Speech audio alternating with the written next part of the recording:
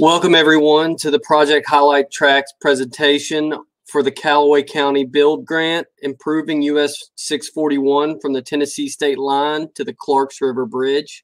I'm John Meyer with HMB Professional Engineers, and I want to thank you for attending this session today. Presenting for us today, we have Chris Kuntz from KYTC District 1, Gary Sharpe from Palmer Engineering, David Waldner from Palmer Engineering, and Keith McDonald from Palmer Engineering.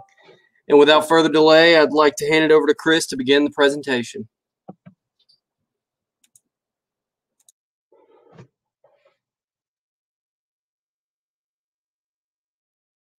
First of all, I'd like to thank whoever from KYTC managed to find that picture of me with a mask on off Facebook. That was a nice touch. This project is the US 641 Calloway County Build Grant project.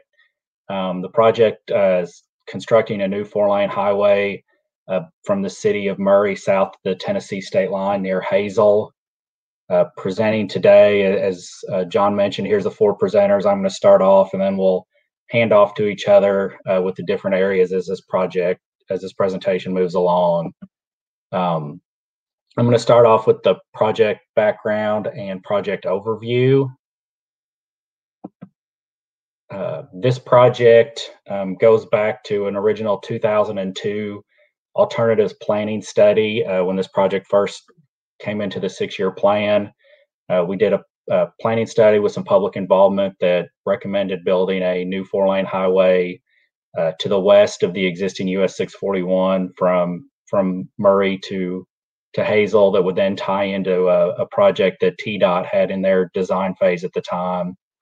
In 2011, we received some funding for preliminary engineering and design and selected Palmer Engineering for the project.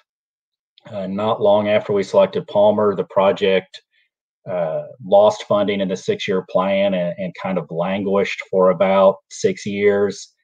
The project does have a pretty high accident rate, which we'll talk a little bit about later.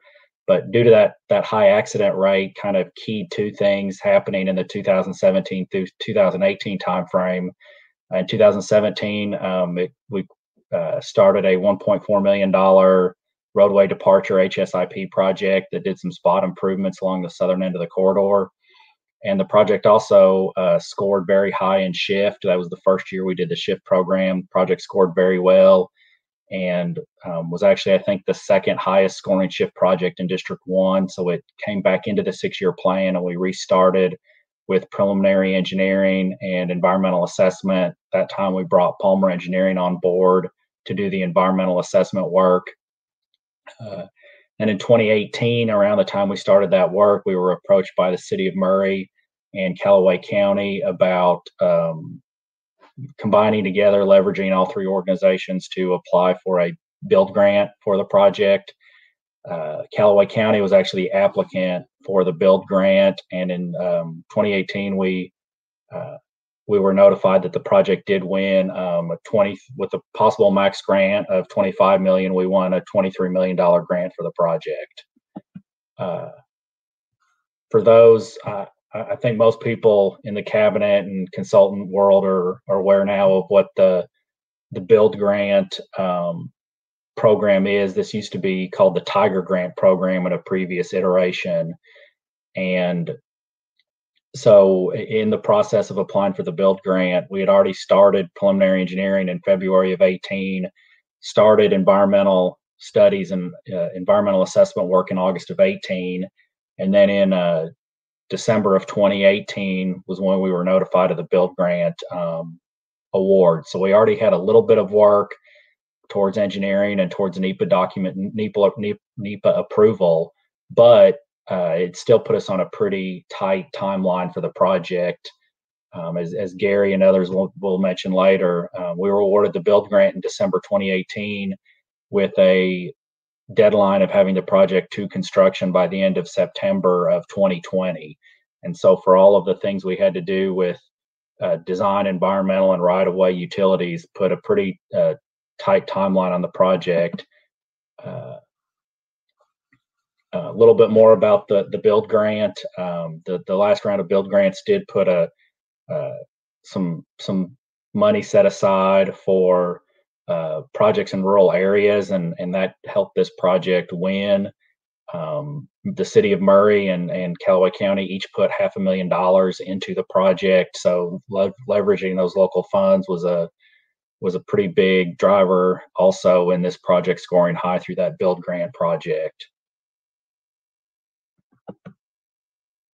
The existing conditions, we have the average daily traffic ranges from somewhere between 5,900 to 7,300 vehicles a day, with a truck percentage of 9 to 12%. We do have a kind of a high history of crashes on this project, as I mentioned earlier. One thing a lot of you will probably notice is that based on the ADT, this doesn't necessarily warrant a new 4-lane road corridor. And we had worked and talked to the city and the county and explained to them that with the traffic they had and the financial issues the state was having, that we would be looking at only designing and building a new 2-lane road, or possibly improving the 2 lanes that we already had. That was not received very well by the locals, and that was part of why they wanted to go after the build grant. So as part of our build grant agreement with the city and the county, we agreed that if the project won the build grant, we would use that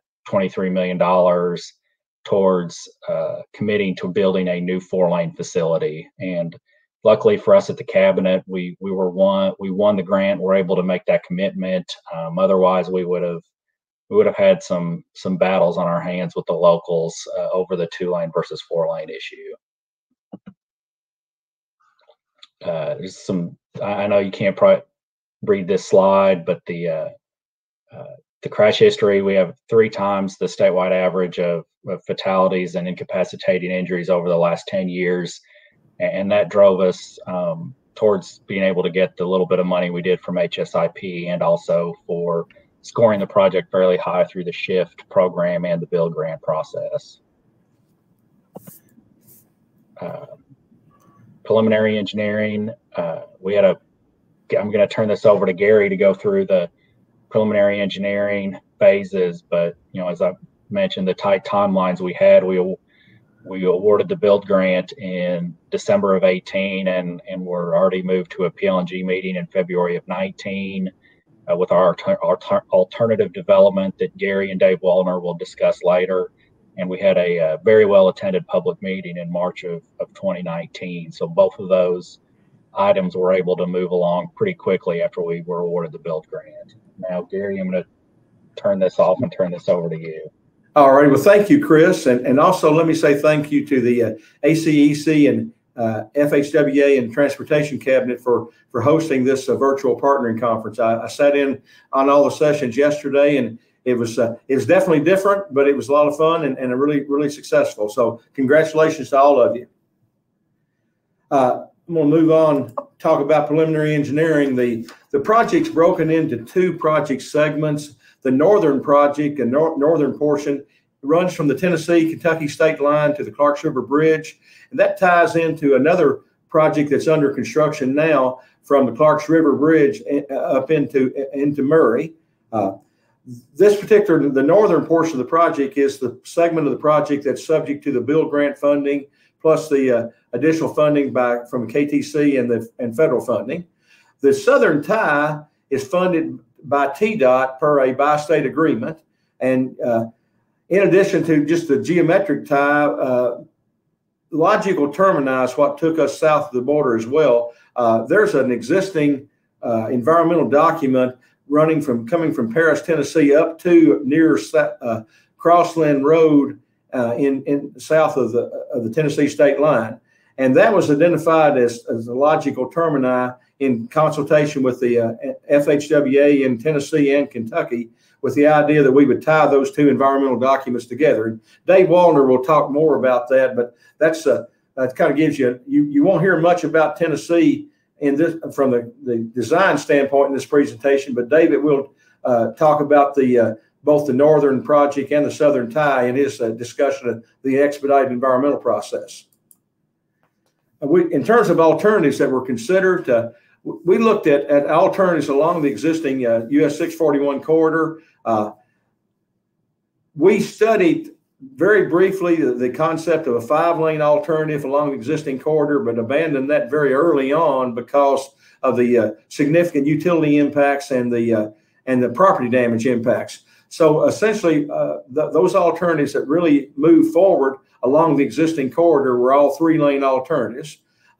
The alternatives on the west and east side of the existing US 641 were 4-lane alternatives, consistent with what Chris had talked about earlier in terms of the local expectations. And here you can see the blue. We use colors to describe our alternatives. The blue alternative was along the existing 641 corridor. You can see from the schematic that it's a typical 3-lane section, 2 lanes, 1 in each direction, with a 2-way center turn lane throughout. And we pretty much, with the blue alternative, worked along the existing alignment, cleaning up, straightening out some horizontal and vertical curvature, but essentially we stayed as true to the existing alignment as we could.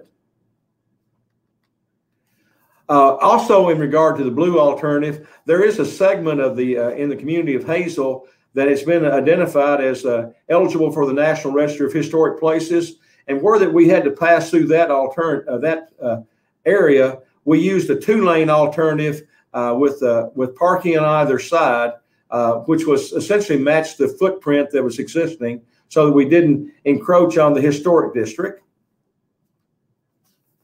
The green alternative was to the west, and it was identified during the preliminary line and grade phase as preliminarily preferred. You can see from the schematic that it's a 4-lane divided roadway, 40-foot depressed median. Excuse me, I think it's a wider 48-foot depressed median with 4 lanes. And you will see from and I know it's hard to see in the graphic, but we've got 2 variations of the green alternative, one being the solid green alternative, which was preliminarily preferred. There's also a dash line that was studied, and that was studied primarily. We're going through some very nice farmland, and we were looking at options to minimize the farms that were split and the damage to the farmland. So we weren't too terribly successful with avoiding splitting the farms, but we did look at these 2 options at that location to address that concern. The orange alternative was on the east side of the existing US 641. Again, same typical section. It worked along the existing alignment. The one issue I would point out with the orange alternative is it does have a railroad crossing in Kentucky, whereas on the green alternatives, the railroad crossing was in Tennessee. We did have a public, as Chris mentioned, we had a public meeting in March of 2019. That public meeting was very well attended. We had 288 people sign in.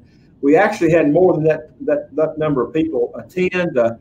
We had people lined up all the way much far out the doors waiting to get in, and some folks finally just they would push by the people waiting to sign in and came on in. So we had more than 288 people, but we did have 288 signed in. We had 163 people complete questionnaires. Their expectations for the project was to improve safety, increase capacity, and even though that there's relatively low traffic in context of a 4-lane roadway, there were some that still believed that commented that relieving congestion was a primary consideration. And of course, economic development was another consideration. In terms of the alternatives that were considered, there was an overwhelming preference for alternative 4A, the green alternative, with 47% of those responding to the questionnaire indicating a preference for that alternative. And no more than 20% of the people responding preferred another alternative. I'm going to turn it over to David Waldner at this time and let him talk about the expedited environmental process. Well, thank you, Gary. Appreciate it. With when we're doing presentations like this, an old speaker's trick I always heard was to picture your audience in their underwear if you were nervous. I'm a little bit leery of doing that because with this virtual platform, that may actually be the case with some folks. I'm not sure. But just like this project, time is of the essence, so I'll jump right in. We'll start off, I've got a spoiler alert. We're going to widen the road. But the road isn't being widened due to any capacity concern. The justification for the improvements here are related to the high fatality rate that has been seen in the project corridor. Gary mentioned the 2002 planning study. One of the conclusions that study reached was that alternatives should be looked at to the west. Off-corridor alternatives should be looked at to the west. To the east, there are a lot of floodplains, streams, and wetlands that they thought would create constructability issues and concerns. So when the project kind of restarted in 2012, there was some preliminary design done, and a couple of alternatives were developed along that western side, as shown here, the red and blue alternatives. Now, a couple of things I want to point out about these is now our orientation, north is to your right. So north of Hazel, along to the right of your screen, you'll see a connector between the alternatives, the off-corridor alternatives, and the existing alignment. That was being made across a residential street, E.W. Miller Street, and that was going to be improved with T intersections on each end. The other thing I want to mention is the unusual geometry that you see at the to the left of the screen at the southern end of the project. That is necessitated by a railroad that lies immediately adjacent to the project corridor, to the existing US 641. So the alternatives on the west side were having to get up over this railroad in order to tie back into the existing alignment. So we really began working on the project environmentally in August of 2018. We pressed a historic property review early in the process to make sure we didn't have any fatal flaws. About 340 properties were surveyed as a part of that work. We found there were historic properties sprinkled along the existing corridor. We figured there would be some of those. The downtown Hazel had a historic district, which wasn't really a surprise to us. What was a surprise was right in the middle of the project, there were two large farmsteads that were determined to be historic that the preliminary off-corridor alignments bisected. So the designers began evaluating avoidance and minimization alternatives, pushing those alternatives further to the west to get around those properties. When that occurred, given the extra length and the cost that would be associated with doing an alternative further to the west, it was decided that we also needed to take a look at an alternative to the east as well. It was about at this same time that the build grant was approved. And so this was in December of 2018. And as Chris mentioned, it demanded that the project be let by no later than September of 2020. So at that time, environmentally, with the exception of the work that we'd done along the existing corridor, with all of our off-corridor alignments, we were essentially starting over. But with $23 million on the line, it wasn't a question of if, it was just a question of how. So we, along with the design function, began to put together a schedule that would allow us to meet that letting date of September of 2020. Working backwards from the construction letting date, a couple of key things emerged that we needed to accomplish.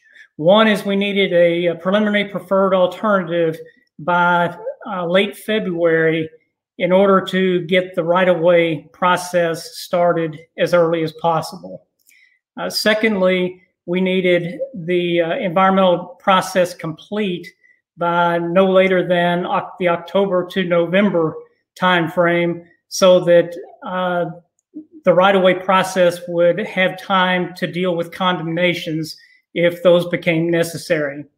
So once those points were set for us, we filled in the gaps, and our schedule required us to have a draft EA by no later than the first week or so of June, with the completion of the environmental process in October. So we had about 10 months, essentially, to get through the entire process.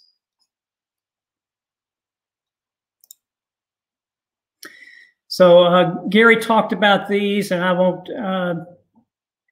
talk about them too much more, but I'll just point out that at the time of this reset, the work that we did on the red and blue alternatives, those corresponded with the northern and southern ends of the new alternative 4, the green alternative. So we've done a little bit of work there. We've done the work we've done along the existing corridor. That was all still germane to where we were, but nothing had been done on that alternative to the east that was now alternative 5.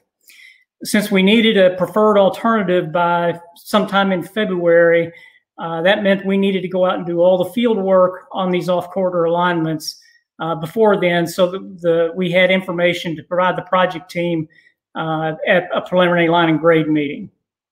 So it was a great time of year to be doing our environmental field work. So the preliminary line and grade meeting was held in late February. And as Gary mentioned, alternative 4A was identified as the preferred alternative in Kentucky. Now, at this time, TDOT was very uncommitted as to exactly what they were going to do with the project. They weren't sure where they wanted it to tie down. They weren't sure what typical section they wanted to use. Primarily, they were focused on either a 3 or a 5-lane alternative. And they weren't sure about when they were going to be able to advance it to right-of-way and construction. So all of those questions still being up in the air, we took the alternatives to the public at a public meeting on March the 12th. And at that meeting, identified for the public that this was the preliminary identified preferred alternative in Kentucky. Gary mentioned the public support there was for that alternative, although I will mention that there was a little bit of concern raised about where we were tying in on this particular drawing for 4A, where we were tying in on the southern end of the project. So with the support of the public behind the preliminary preferred alternative, we moved full steam ahead with the Kentucky portion of the project. We put together a memo for Chris that identified the environmental impacts of the preferred alternative that he could use to secure state funding of early right-of-way acquisition. As I mentioned earlier, that was key to the schedule. With only 3 months of turnaround between when the EA was to be approved and when the FONSI was to be approved, that did not afford us enough time to wait and do phase 1 archaeology during that period. So we went ahead and initiated getting that phase 1 work underway.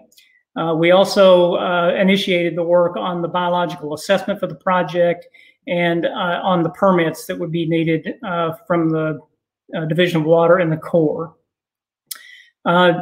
During this period, so I'm talking about between March and when the EA was done in June, we also began to put together some of the sections that wouldn't necessarily be affected by these uncertainties that were going on with the Tennessee part of the work. So the purpose and need, air quality, sections such as that, we went ahead and began to prepare drafts and circulated those to the state and the federal agencies for their review while some of these decisions with TDOT began to be made. So the TDOT decision making then was clearly on the critical path for us being able to achieve our objective of getting the EA finished in early June. For several weeks, it seemed that there would be no end to the number of concepts that TDOT designers conceived for making this tie-in. So they weren't sure where they wanted it to tie in, weren't sure what the typical section they wanted to use. And to the credit of the Palmer design team, each of these concepts, there was some preliminary engineering done on it, cost estimates prepared, and we also looked at the environmental differences among these alternatives so that decision-making could be informed.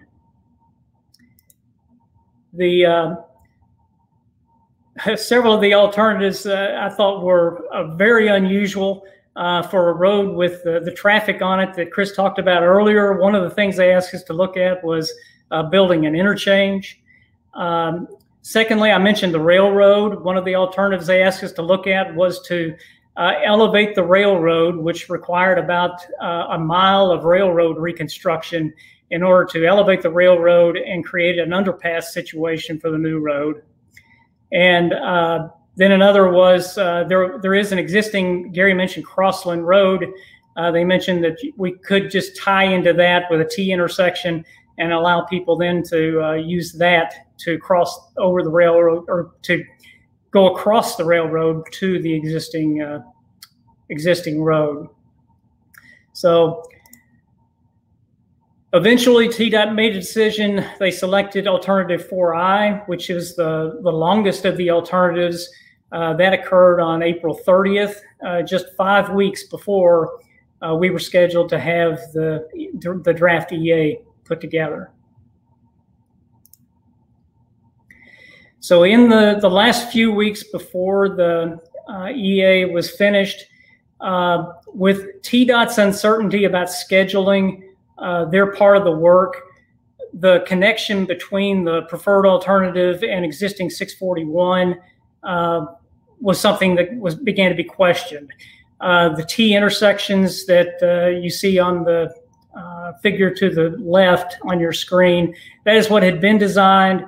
KYTC asked us to take a look at creating a free flow intersection, a free flowing intersection, one that would allow traffic to move from the preferred over to existing 641 without stopping.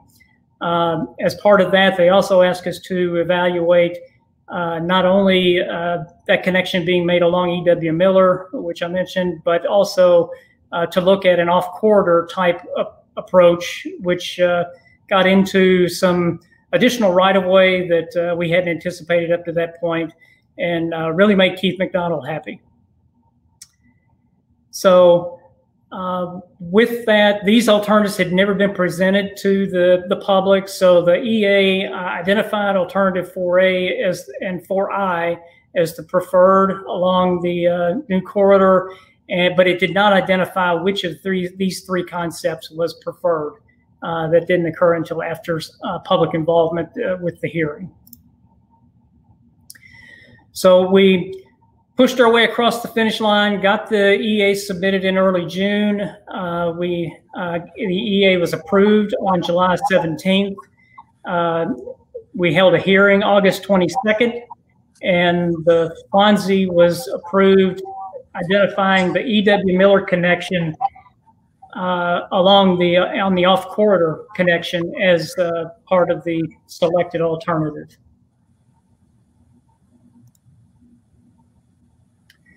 So I think most of you are probably familiar with this picture, the iron triangle. With the build grant awarded, schedule drove much of the project decision-making, and time was at a premium. Environmental reviews had to occur as the alternatives were being conceived and preliminarily developed.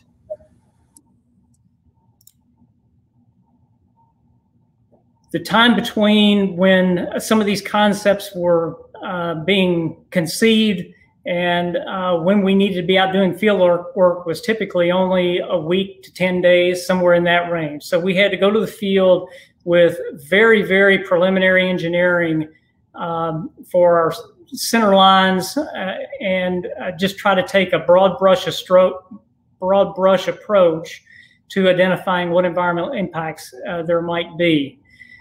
I point this out only because when you're working with a project where schedule is so important, as a project manager, you can't really pinch pennies. You can't be worried about having to make an additional trip to the project site. With this, we did have to do that several times because of changes that would occur, and we'd have to make sure that minor changes that were occurring weren't creating critical issues or fatal flaws in the design. You always want to work smart with a project like this. I'd like to tell you that we had some silver bullet that we identified to get this project done, but that wasn't really the case. What I've said about this project is that it was less about innovation than it was about perspiration. Just making sure we put the resources to it and committed the time necessary to meet the goal. Communication was critical, can't overemphasize that. We held regular meetings with TDOT, KYTC, the design staff, all to make sure that we understood what decisions were being made and what information was needed to make the next decision, and that everyone understood where we were on the project. That was important for us, making sure we initiated environmental studies at the most appropriate time, especially for things like phase 1 archaeology. And with environmental evaluations occurring as the alternatives are being developed, sometimes while you're in the field and being developed back in the office, we had to be flexible, we had to adapt to change, and that was just a matter, we needed to embrace what we were doing, manage what we were doing, enjoy the process, but not let it manage us. A couple of other points that I'll make with regard to project management. When schedule is this demanding, there's a heavy responsibility on the project manager, both at the environmental side and for the project as a whole. You have to manage a project like this every day. If you skip a day or two, that turns into weeks of delay in meeting your schedule. You also have to be careful that you're not assuming that people know what they're supposed to do, and assume that as little as possible, because if you assume that and that's not the case, that can be a schedule killer. You have to understand other states' processes. Issues such as deferring archaeology, developing MOAs and getting them signed, things of that sort are very different from state to state, and in some cases take much longer than what we're accustomed to. So you need to be aware of what those differences are so that that can be included in your schedule. Speaking of schedule, critical path scheduling has to be consistently monitored, and time-consuming processes initiated as early as possible. One thing it's not always possible to do and sometimes difficult to do, but you have to make decisions and press forward. Always be forward-leaning. You can't second-guess yourself too much and looking over your shoulder. There's just no time for hand-wringing and backtracking. And finally, perhaps the most important of all the things that were critical to getting this project across the finish line was everyone pulling in the same direction and having the same level of commitment to meet that goal.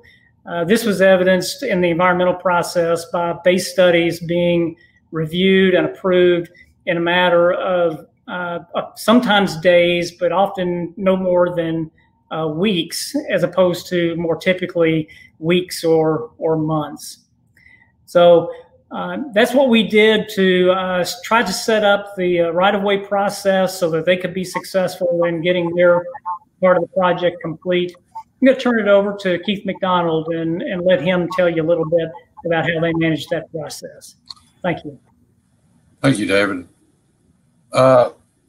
One thing that made our job a little easier was having design, environmental, and the right-of-way staff being all with the same firm, Waldner Engineering. We were able to get questions answered, and plan issues were handled in a timely manner, most being taken care of the same day.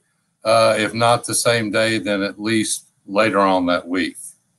There is one note I need to give all of y'all watching. I may not follow my slides during my presentation the way I should. I may be jumping around a wee bit, but for all those that want to come to Winchester, I do have drink tickets for tonight. As everyone said, we got our preliminary preferred alignment in March. In doing that, and then getting the pre-authorization of right-of-way done, we ordered titles in April of 2019. We used Darren Embry and his firm. We probably got more titles than we needed, but it was better to have titles that we didn't need than need additional titles and have to wait for them. Another plan to do during this was to assemble a team. We knew that we were going to have to work quickly based on the deadlines that were set to have the project cleared. We had approximately, from the time mostly finished right-of-way plans were done, we were going to have about 9 months to either sign or sue everyone. And that included all the appraisal work and everything like that. So in April, we also decided to set up our Palmer right-of-way team. We hired 3 appraisers: Leanne Parkinson, Steve Riley, and Rodney Williams. We had Tim Flynn as one of our staff agents. We hired Lori Keith and Ralph Raymond as other acquisition agents. And then we got John Bancroft and Kevin Ham on board as our relocation agents. In May of 2019, we had a scoping meeting. We knew that the teamwork was going to be split up, or the project was going to be split up between the district and our firm in getting the project cleared. In May, we also started assigning the appraisers to parcels. That way they could begin work on one shared comparable sales book for the project, to where all 3 appraisers were using the same comp book and not changing it around. They knew that way there was consistency throughout the project, and they began working on that in May, and we got finalized stage 1 right-of-way plans in June. And then in July, I met with the appraisers and we sat down and prioritized all the parcels. We moved to the relocation parcels first, and then moved on to our more complex, and we started assigning parcels to the agents that I was in charge of in July also. In August, the relocation people started working on the acquisition stage relocation report and getting that ready to take place. We also sent our draft deeds to Heather DeBerry and Jeremy Reed, who are the boss and the district attorney and the legal staff for District 1. They did all our reviews of the titles and the deeds and got approvals back on those. In September, we started receiving our appraisals in on our relocation parcels. For this project, we had 57 parcels. 39 of them were appraisal parcels. 18 were going to be MARs. We had 28 relocations to be involved with this. Then we were moving along pretty well. And in September, we had, as David said, a major plan change. E.W. Miller was redesigned.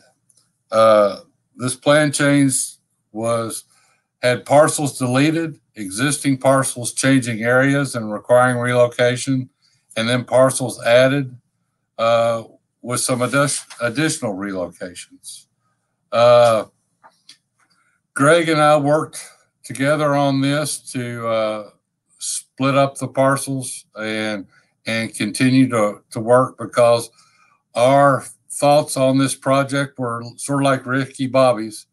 If we weren't first getting to letting, we're last, and we're going to get to letting. And we were able to start making our offers on the right-of-way projects. The district staff also started making the offers. Francie and Kim and Zach worked very hard. We had 2 KYTC review appraisers, Chuck Watkins and Roger Crew, who were invaluable to working with our appraisers to get everything done. From November until February 1st, when we made our last offer, we continued making offers and completing the relocations. Then this fun little thing in March hit called a pandemic, and it sort of slowed everything down. We delivered our last acquisition check in April. We completed all of our relocations in June, but we turned in most all our suits between January and March. And there were only 8 suits that were turned in, but that's when the court systems began shutting down. And my hat goes off to Jeremy and Heather, and then really the whole appraisal, acquisition, and relocation team, and KYTC's central office staff, because without their hard work and getting things processed through for us, we could not get this project completed.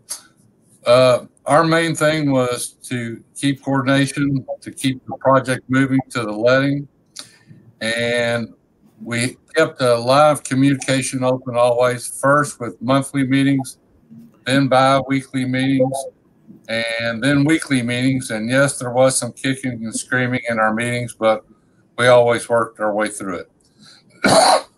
We had to be adaptable, and one thing we had to do was always endeavor to persevere to keep our project on track.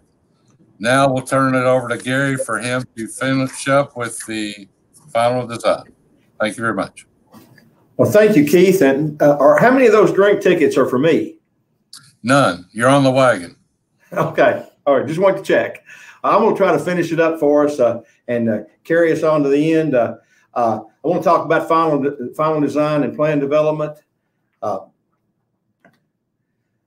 When we scoped the project, in addition to a PL&G meeting, we included additional meetings for 50% plans, 85% plans, and in final joint inspection. At that time, we thought, well, maybe what will we have to talk about when we get to joint inspection? Well, as it turned out, we had plenty to talk about. But with the 50% plan review meetings, what we wanted to do is, again, make sure that as planned, we knew that plans would be evolving with the right-of-way process. So we wanted to make sure we were addressing that through for right-of-way purposes. But we also wanted to use the 50% plan review meeting to talk about some of the unique aspects of the project. And the cabinet had talked with us early on. At or about the PL&G phase, about adding RCUTs at 3 locations, at Tom Taylor Trail, at Midway Road, and at Phillips Lane. And this wasn't so much to address the crash concerns for crashes at the beginning of the project, but for concern for what might evolve as development occurred along the project corridor, the new project corridor. So we used our 50% review meeting. That was really the first time that the cabinet had an opportunity to review those RCUT concepts. We also, you'd heard from David Waldner and Keith about the options for connectivity to Hazel, the Hazel connector being either improving E.W. Miller with a T intersection with E.W. Miller free-flowing connection, or with a new alignment off corridor, north of E.W. Miller that was also free-flowing. So we used, again, our 50% review meeting was intended to address those concerns. And one of the things that you have not heard about thus far would be utilities. And essentially, with this project being a cross-country type project, we really don't have a lot of utility impacts, mostly service lines, et cetera, with the exception of a little gas line.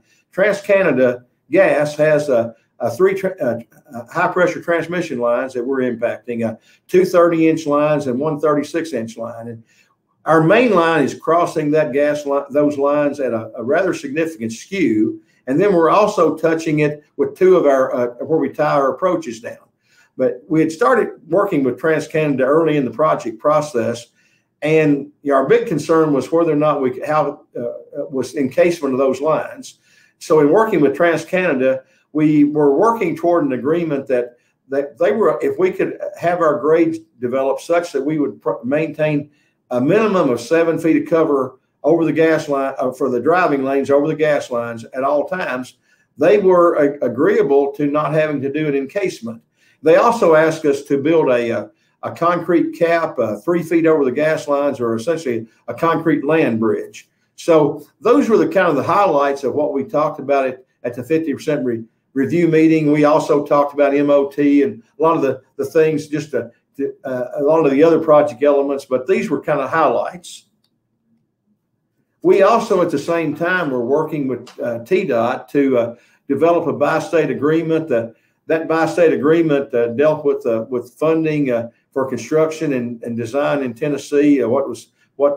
Trying to get work with Tennessee to see what they would pay for. It also dealt with some of the environmental documentation and logical termini issues that David's already talked about. Ultimately, the bi-state agreement was finalized and it was signed in October 2019.